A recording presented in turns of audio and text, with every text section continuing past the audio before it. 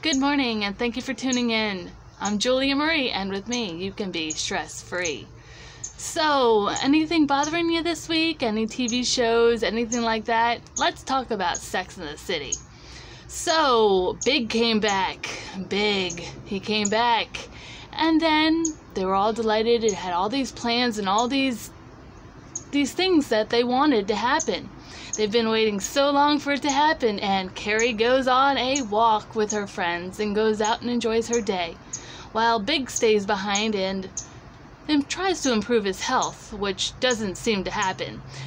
So, long time waiting, Carrie loses Big. Big is gone.